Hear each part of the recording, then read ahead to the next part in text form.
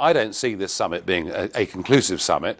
After all, it's the 19th summit we've had here in Brussels since 2009. Already there is speculation about the need for another summit in July. Now, Mr. Herman Van Rompuy, who is the permanent president of the European Council, has put a plan forward. He wants a common European treasury. He wants the European Union to become a debt union. And whilst that may be acceptable to some of the southern countries who are effectively bust, to the northern countries it's not. The focus always is on Germany. You know, will Merkel blink or not? But actually, the truth of it is that the Finns and the Dutch feel the same. So we will stagger on after this conference, I think, without much conclusion at all. So whatever happens here, of course it matters to the UK.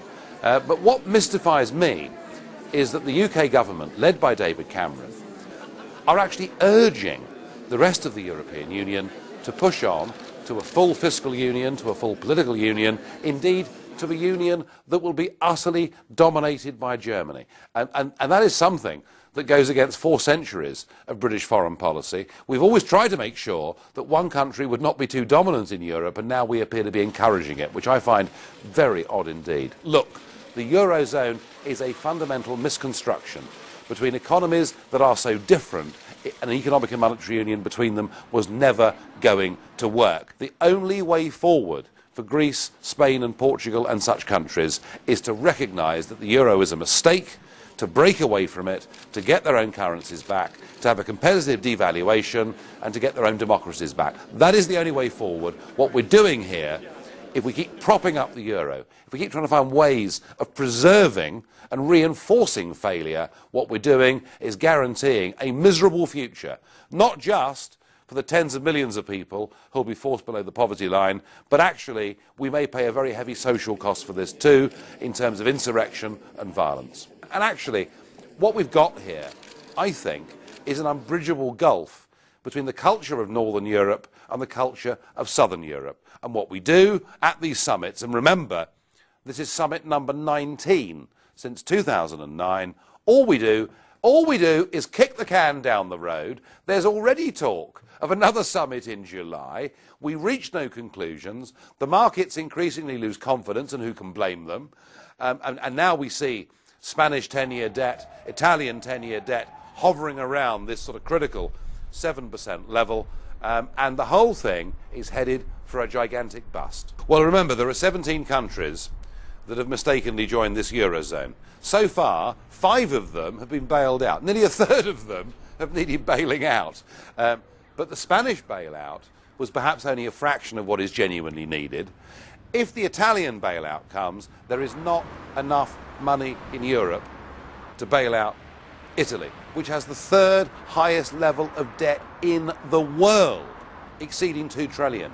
The policymakers, the people really in charge of this, appear to be blinded to the whole thing. I mean, Mr. Barroso at G20 in Washington just last week appeared to be living on a different planet. You know, you can only go on kicking the can down the road for so long. I believe there is a very real and genuine risk that over the course of this summer, the markets will overwhelm the whole of the European system. When Van Rompuy talks about political, democratic support for political union, it's laughable. He doesn't mean it. They treat democracy here with absolute contempt. The European Union as it is not undemocratic, it's actually fundamentally anti-democratic. If they're trying to get 27 member states to give up the ability through general elections and through having new presidents and new prime ministers from deciding their own budgetary rules. These are very, very bad, dangerous people. They're the worst people we've seen in Europe since 1945. Now, when you say to a country that's just picked up a huge 20-year bill, could you please pick up a bill for Greece, Portugal, Ireland, Spain, and possibly even Italy? Oh, and by the way, your commitment to this is indefinite. Is it any wonder that ordinary German folk are saying, we just want no part of this? And I think what's really interesting is there is a reawakening in Germany of a sense of German identity. You know, you've got to remember that history hangs very heavily over the German people. Their sense of guilt for what happened in World War II has dominated that country's international relations ever since 1945. But there is a younger generation growing up who do not feel the guilt in quite the same way that their parents or grandparents did. And they are saying, we want to be a modern democratic country that's nice to people. We're happy to be cooperative across Europe, but we are not going to be the mugs of this game. We are not going to go on bailing out failing southern European countries who, frankly, should never have joined this Eurozone in the first place. And Angela Merkel, who is no fool and who is a very astute politician, knows that.